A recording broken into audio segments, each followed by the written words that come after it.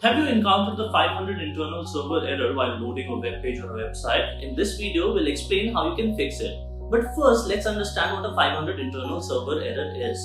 As the name implies, it indicates a general problem with the website server.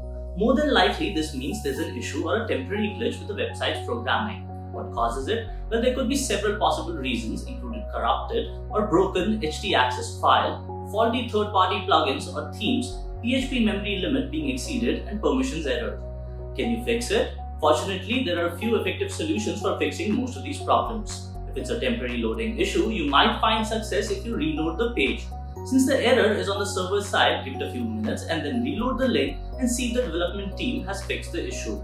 If clearing the browser history doesn't work, you might try deleting your browser's cookies.